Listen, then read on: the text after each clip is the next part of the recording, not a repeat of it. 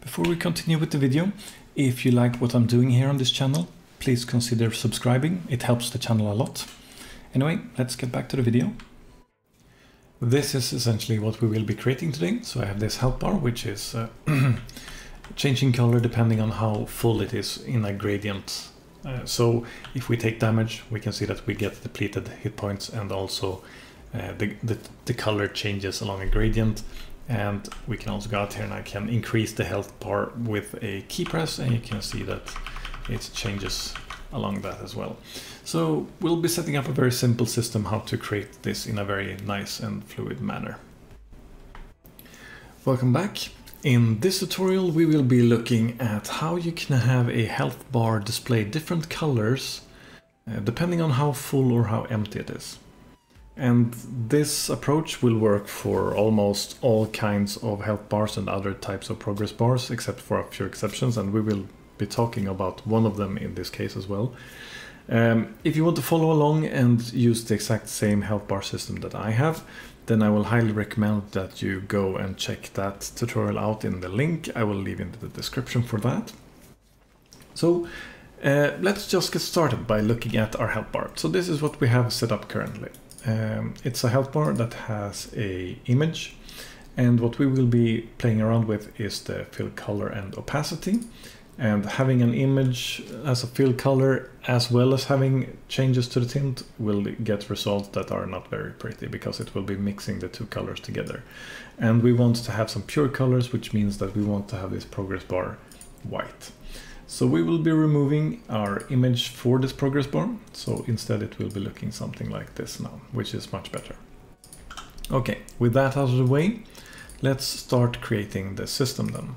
So what we want to create is essentially something that you can have different colors in different like fills of the health bar.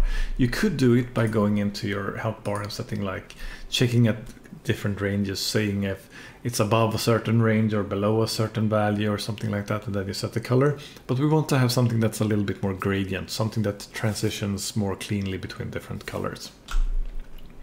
So to do that, we will be creating a curve to assist us. We'll go to miscellaneous and curve. We'll create a curve linear color, and we can call this C_health.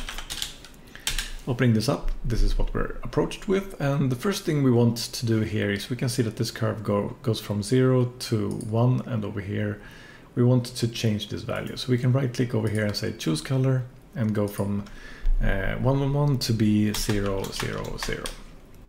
Now what we have here down here is the actual colors, red, green and blue.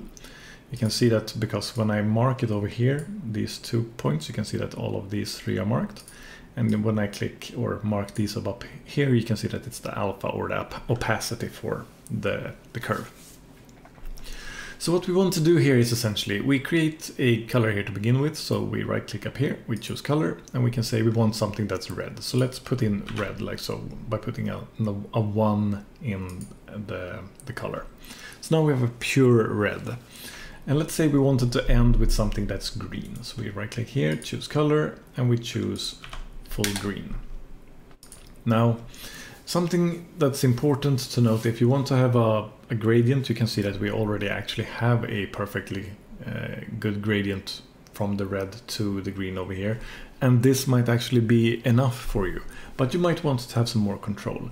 But something to keep in mind is that it will be easier to create a good looking gradient if you're using just 2 colors. If we were to involve blue in this, we would get some pretty freaky results because it's trying to interpolate between the different colors. So having just green and red in this case will be better for us. So what we could do now is we can left click here at 0.5 for example. We can choose a color, and we can say that maybe over here we wanted to have something that's a bit yellow. So we want to have something that's 1 in red, and maybe 0.7 will give us a good yellow. Something like that. So now we see here that we have a yellow. Maybe we want to have more control over the orange. We can click somewhere over here. We can right click, choose color, and we can choose something that is maybe, I don't know, 0. What should we do? 0.2 maybe? It looks fairly orange. So now you see we have some orange here as well. So now we have essentially 4 different points here where we have defined a color, and we get a gradient in between them. Now, the good part of having it like this is that it allows us to tweak this very easily. We don't have to change any values, hard-coded in code or anything like that. If we want to change how the gradient looks, we just have our markings up here now that we can change. So if we wanted the yellow to be further here so that the gradient goes from green to yellow sooner, we can have it over here.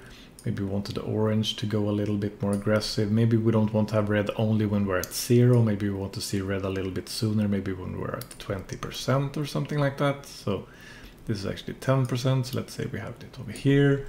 Maybe we wanted the green to not be just when we're full. Maybe we want to have it a little bit further down. Or maybe you want to have it only when you're exactly at full, and then lighter greens between there.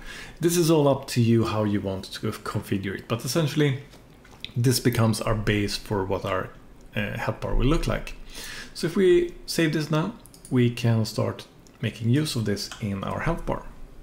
The first step to making use of this is of course to go to our health bar and figure out where we want to have it update. In this case we have a health bar that's very simple. It updates over here when this function is called, and this is when we want to fix this. So we can drag off our progress bar here. We can say we want to set our fill, color and opacity, and now we just need to have a color. We could add our curve into this blueprint, or we could make it a little bit more universal and freely accessible for other blueprints. So let's do that by creating a blueprint function library. So we go here to blueprints, blueprint function library, bpfl_health. We open that up, and then we call this get health color. And we want to have an input that is going to be a float, which will represent our actual health. It will be a percentage value between 0 and 1. Then we have an output, which will be a linear color, which will be the actual color that we want to get from this function to display. And we can call this health color, like so.